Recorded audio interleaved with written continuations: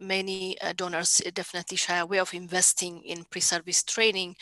because it's a long-term commitment, and maybe the fruits that we see require time. But it is the sustainable way of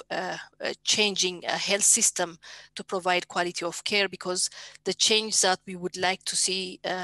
in providing strong health care or quality of care, they require time to develop, and is usually difficult to achieve them with very short in-service trainings. Because these training programs invest in changing attitude, in changing skills and competencies, with the right, of course, investment, if the right investment is made in those programs. And Ethiopia has been expanding, investing a lot in overall to avail the needed health professionals in the country in all the skill mix, starting from the primary health care with our health extension program, which is a one-year program for those who are out of high school, but is also has been refined throughout the years to make it more competency-based, and up to the different